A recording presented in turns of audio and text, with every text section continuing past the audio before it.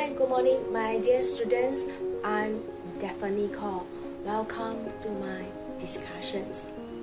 We will discuss about thermochemistry or chemical energy today. As we all know, when a reaction occurs, it may give out energy or take in energy, which is the energy is the form of heat energy. The amount of energy that is given out or taken in can be measured as enthalpy change of the reactions. Therefore, energy can be changed from one form to another.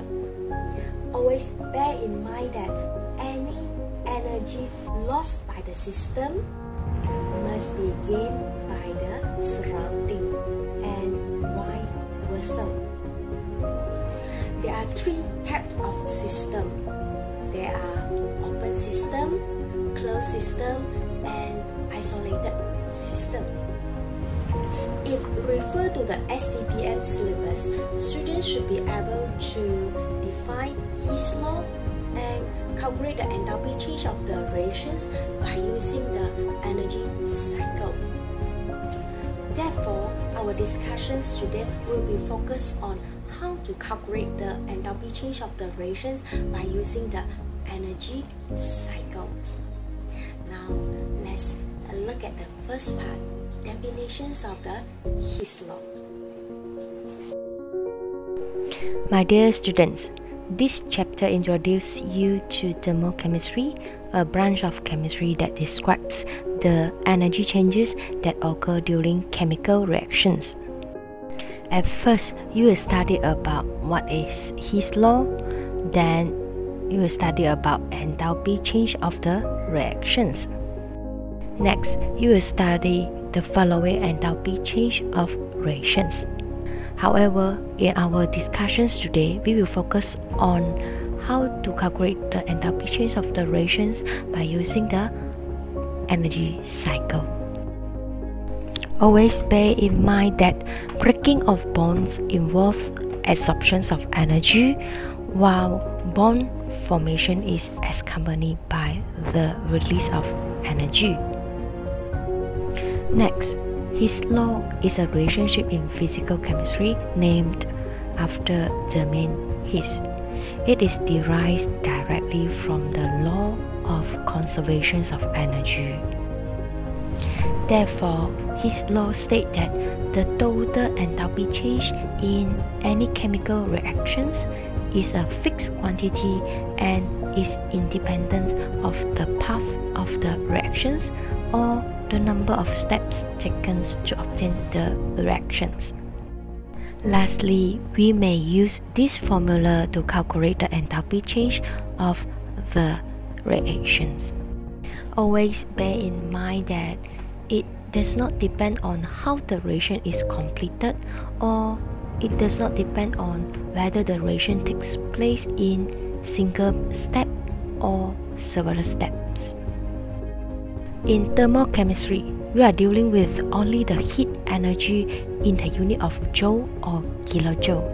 Therefore, the unit of enthalpy change of the reaction is kilojoule per mole. From the overall enthalpy change, we can classify reactions as either exothermic or endothermic. Positive enthalpy change for a reaction indicates endothermic process, while negative enthalpy changes corresponds to exothermic process. To fairly compare the changes in enthalpy between reactions, all reactions should be carried out under standard conditions. We will write enthalpy change at standard conditions like this. To show that a reaction has been carried out under standard conditions, this symbol is used. As I mentioned, our discussions today will focus on how to calculate the enthalpy change of the reactions by using the energy cycle. So let's look at the first questions now. The question asked to determine the enthalpy change for these reactions. It is important to know what is the question trying to ask for. It is because the first step of using the energy cycle is write down the chemical equations of the reactions. Now, let's see how are we going to use the information given to draw the energy cycle to determine the enthalpy change of the reactions. From the questions, we need to determine the enthalpy change of this reaction. So we need to look for the enthalpy change of these reactions.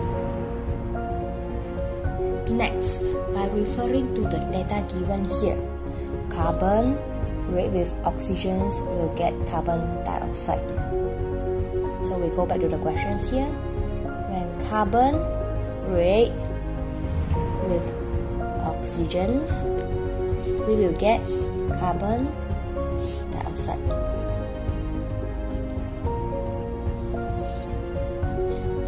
The enthalpy change should be -394. -394. After that, we check whether the equation is balanced or not. So we need 2 carbon, while the value -394 only for 1 carbon. So from the questions, we need 2 carbon, right? That's why we balance up the equations. We put 2 here. That means we need to times 2 times for our enthalpy change here. Next, we look at the second data given. 2 carbon monoxide react with oxygens will get 2 carbon dioxide. We go back to the questions here. 2 carbon monoxide will react with oxygens. Then we will get 2 carbon dioxide. For this enthalpy change should be -566. -566. Lastly, by using the concept of Hess'Law, anti-clockwise is equal to clockwise. So how to consider as anti-clockwise and clockwise? So we look at the arrow. From here to here, from here to here, clockwise. Here to here, then we follow the directions of the arrow. From here to here, consider clockwise. How about anti-clockwise? Anti-clockwise from here. We consider the directions of the arrow like this. So this consider anti-clockwise. So clockwise is equal to anti-clockwise. So clockwise from here, enthalpy change of the reactions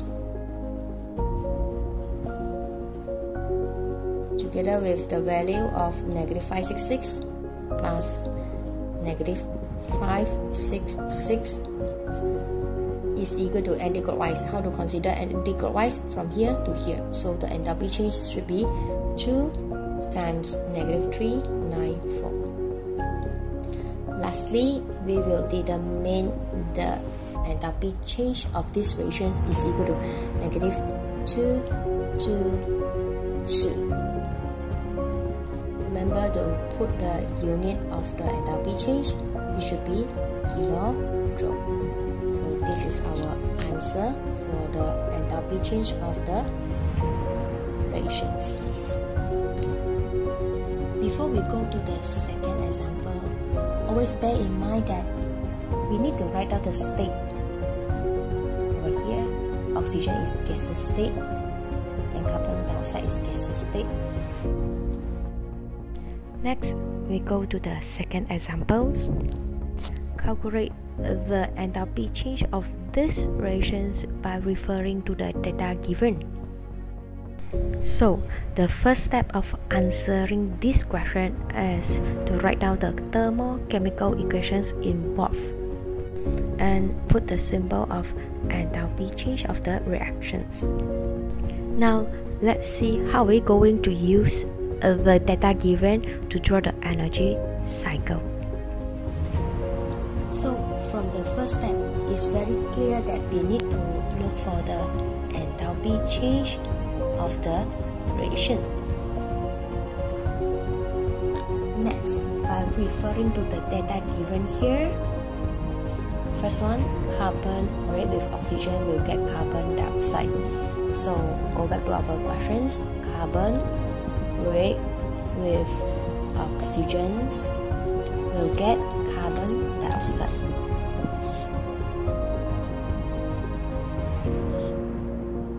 So the enthalpy change should be -394. Then we see whether the thermochemical equation is balanced or not. So we need 2 carbon here, while the data given here is for 1 carbon for 394 kilojoule. Now we need 2 carbon. That's why we need to put 2 over here to balance up the equations. Next one, we will see the second data given, which is hydrogens react with oxygens will get H2O. We go back to our questions. Hydrogens react with oxygens will get H2O.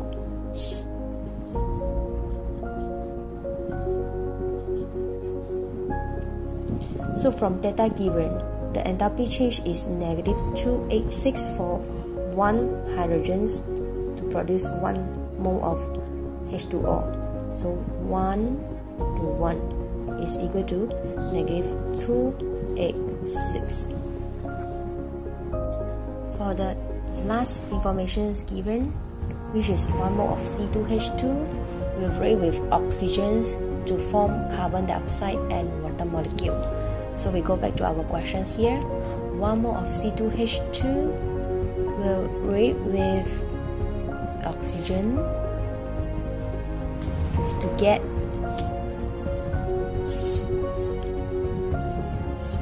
two mole of carbon dioxide and 1 mole of H2O molecule. Now the enthalpy change should be -1300 kilojoule. So before we go to the calculations of the enthalpy change of the reactions, always bear in mind that we need to write down the state of the reactant and product. So the state of oxygen should be gas, carbon dioxide should be gas, oxygen should be gas, water should be air. So by using the concept of Hess'Law, clockwise is equal to anti-clockwise. So how to consider clockwise? From the energy cycle here, we refer to the directions of arrow from here to here, here to here, clockwise. Then we follow the directions of the arrow from here to here, then we go to this part. This will consider clockwise. Next, anti-clockwise from here to here. From here to here, this consider anti-clockwise. Now we can write like this: the enthalpy change of the reactions add up with -1300 is equal to this way, from here to here, from here to here. 2 times -394 and -286.